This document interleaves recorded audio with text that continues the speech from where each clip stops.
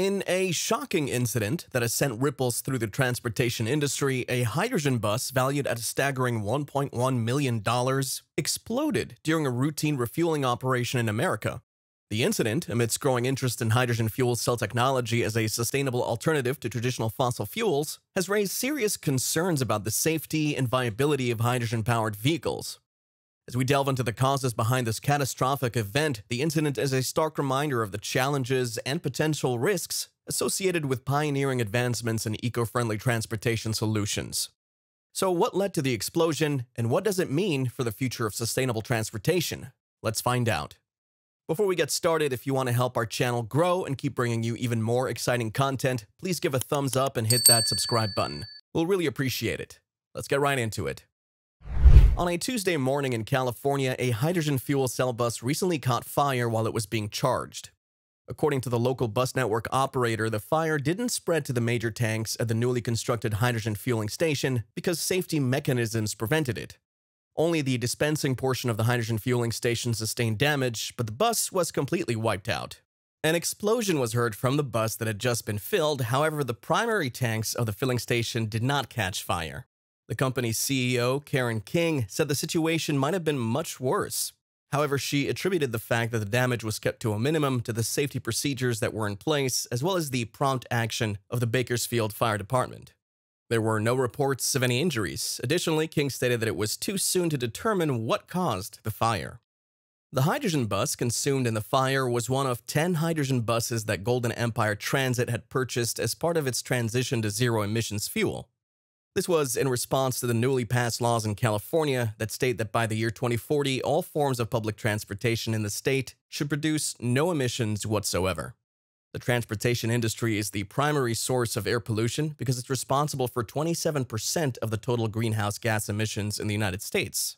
This is why hydrogen buses have lately made their way into the public transit networks of California. However, there's still some controversy around the part that hydrogen will play in transportation in the future. In a recent interview with the Energy Insiders podcast, Alan Finkel, a former top scientist in Australia, stated that he does not believe the technology would ever be able to compete with the level of convenience offered by battery electric vehicles. The discussion on long-distance road transport and the use of large vehicles isn't over yet. However, several corporations have opted for battery electric rather than hydrogen fuel due to the far lower prices and significantly easier use. The California Hydrogen Business Council has asserted that hydrogen buses are compelling because they're comparable to other bus fleets currently operating. However, people continue to be cautious about hydrogen's role in the transition for various reasons, including safety concerns. This is not the first time that a hydrogen bus has exploded. In 2021, we saw another explosion in the Netherlands. However, there were no casualties. The potential of hydrogen as an alternative to fossil fuels is intriguing, but safety concerns regarding flammability must be addressed first.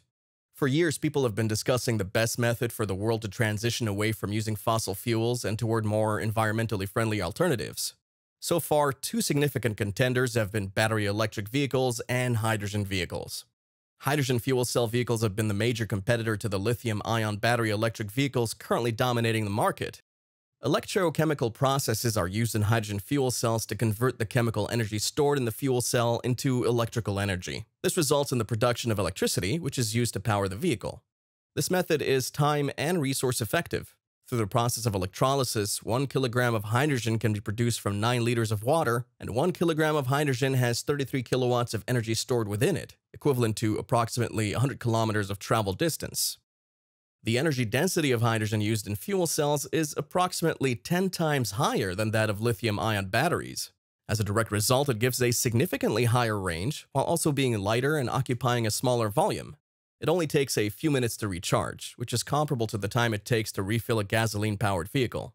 However, in comparison to their battery-powered relatives, hydrogen fuel cells have a few drawbacks, including a limited number of refueling stations, a high cost of refueling, and a potential for lower overall efficiency than batteries, starting from generation and continuing all the way through the process of fueling the vehicle. There are fuel cell vehicles whose motors operate at voltages higher than 350 volts, which is quite huge. Due to this, there's a significant risk of an electric shock when such a current is exposed to the vehicle. Another problem is that hydrogen can spontaneously catch fire. Compared to other fuels, hydrogen has a relatively high flammability in the air. This is because the amount of energy needed to commence hydrogen combustion is substantially lower than that necessary for most common fuels. For instance, a little spark is all that's needed to ignite it. Also, hydrogen burns with a nearly undetectable flame, making it more difficult to detect and extinguish fires.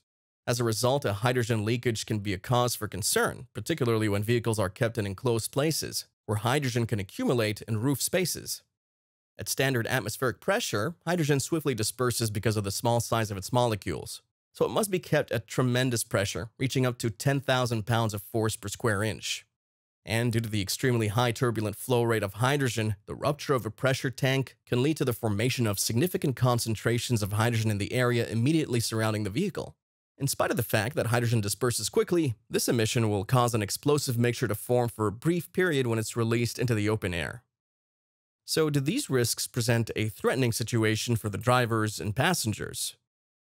No. This is because, at the national or international level, the minimal safety standards that all cars must be constructed to must be met. The World Forum for Harmonization of Vehicle Regulations under the United Nations is in charge of determining the safety standards for motor vehicles. This helps in the design specifications of electrical and fire safety components in vehicles. A research report on the subject was created by h2tools.org. This was done during regular operation and after an accident, where the researchers examined the electrical safety measures and the hydrogen leaks. During usage and after the accident, the electrical isolation and continuity met the standards, and there was no evidence of any tank leaks. Because the technology is still new, the upkeep and repair of hydrogen fuel cell automobiles is also monitored. To maintain the vehicle adequately, operatives are aware not only of the needs of the design of fuel cells, but also of the risks associated with circumventing protective systems. Does this mean gasoline is safer than hydrogen fuel cells? In a nutshell, the answer is no, because hydrogen does not pose any health risks. However, hydrogen is included in the category of fuels that should be handled cautiously because even while it's not harmful, it can be hazardous like any other fuel in the correct conditions. Having said that, the risks associated with hydrogen are distinct from those associated with hydrocarbon fuels like natural gas and gasoline, and they're also often easier to manage. Because hydrogen produces barely 1/10 the amount of radiant heat that a fire caused by hydrocarbons does and burns 7% colder than gasoline, this flame cannot easily burn a person who is some distance away. Victims of hydrogen flames are not often burned until they are actually in contact with the flame, which is an important distinction to make when comparing the safety of hydrogen fires to the safety of gasoline fires. In addition to this, they're not even suffocated by smoke. Hydrogen is not more or less harmful than other flammable fuels such as natural gas or gasoline. It is on par with them. Because hydrogen is distinct from other hydrocarbon fuels in many important ways, it often possesses advantages in terms of safety that are superior to those offered by gasoline and natural gas. But H2 must be handled with care, just like any other combustible fuel. Otherwise, it has the potential to act in a hazardous manner. Because of this, it's necessary to ensure that the right materials are used when designing safe hydrogen systems. The fact is that this environmentally friendly alternative fuel can be generated safely, stored safely, and dispensed safely after years of extensive testing of hydrogen systems, which include tank leak tests, hydrogen tank drop tests, garage leak simulations, and more.